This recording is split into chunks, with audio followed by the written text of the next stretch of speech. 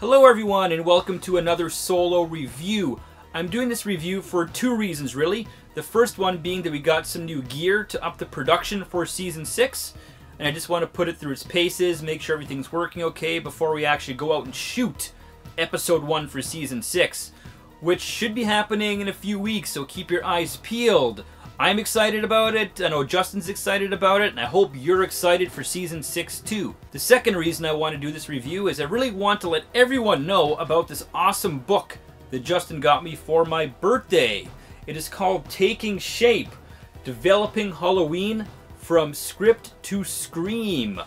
It is written by Dustin McNeill and Travis Mullins, and Dustin McNeill is no slouch. This is not his first rodeo.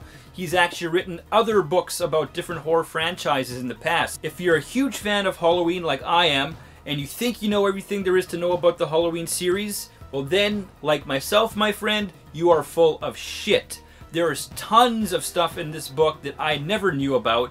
It goes very in depth, and I'm sure even the biggest super fan would find something they didn't know in the pages of this book. If you're a fan of something that's very picture heavy, behind the scenes photos and stuff like that, you may be a little disappointed because there are actually zero production pictures, or pictures at all for that matter, in this book. It's basically 378 pages worth of text and information and interviews. It chronicles the making of every single Halloween movie, starting from, of course, John Carpenter's classic, all the way up through Halloween Resurrection, the two Rob Zombie Halloween movies, and then, of course, it ends with Halloween 2018.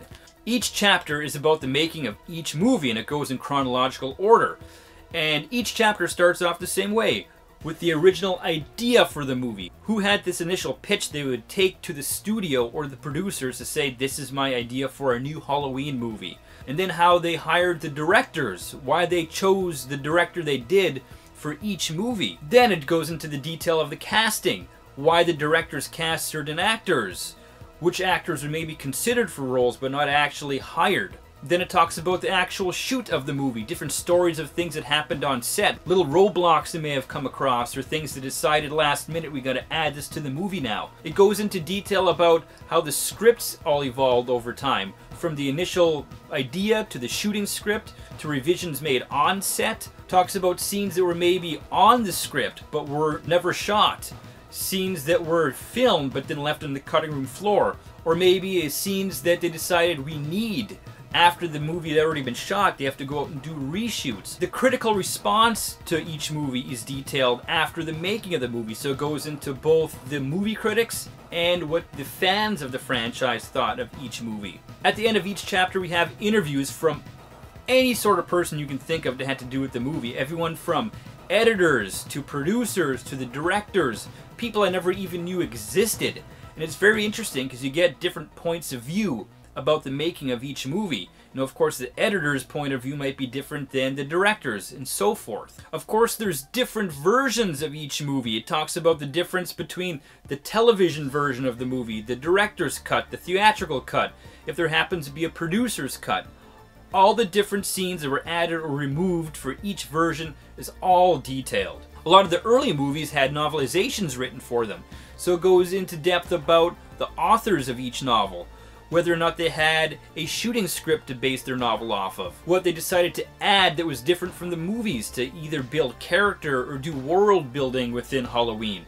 I found it super interesting that the whole pagan concept and the addition of rituals and Samhain was actually introduced in the first novelization for the first movie, before any sequel ever even touched on that kind of stuff. The biggest takeaway from Taking Shape is you really get to see the journey the whole franchise takes from its humble beginnings as a low-budget shoestring movie, which made a lot of money with no studio interference, to what eventually became a franchise that there were bidding wars over. Everyone wanted to own Halloween and make a Halloween movie and make the money off it. Then we get to Halloween Resurrection, where there's so much studio interference, where there's just a debacle and the movie bombed and nobody even wanted to touch it.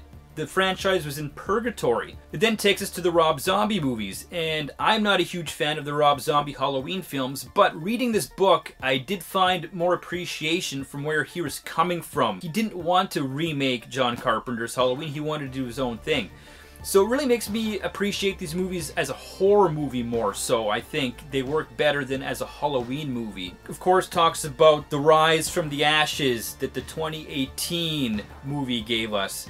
And it really, when you read it from front to back, you really see the arc that the franchise takes from nothing to mega hit to a debacle to confused Rob Zombie movies to then finally another hit being the 2018 version. It really puts into perspective how Hollywood goes about making movies and how when the franchise got very Hollywood, how the movies became worse. There are more fingers and hands in the pot trying to get their ideas in there. All the studio and producer interference just tearing scripts to ribbons. Halloween Resurrection, for example, the end product was nothing like the original script or idea because several people are brought in throughout the movie to do rewrites. Then producers are coming in with their own ideas. You know, the poor director and the poor screenwriter were just like, what are we doing here? This movie is just a complete mess. So seeing how Hollywood made their movies as compared to the way Carpenter made his movie is very eye-opening. And you really see the difference between a low-budget, lightning-in-a-bottle movie masterpiece and a studio-produced debacle. This book really makes you appreciate the movie-making process and all the hard work that goes into making these movies and what some of these poor scriptwriters and directors had to go through by the time these movies got Hollywoodized and the producers and studios are trying to basically just destroy their work. I totally recommend this for any Halloween fan. I think you'll really enjoy it. And to top things off, there's also a sequel book, which I have not yet read, which Justin also got me for my birthday, called Taking Shape 2. This book is about all the Halloween sequels which did not get made. Either they got to pre-production and were scrapped, or ideas floating around movie studios they were contemplating making.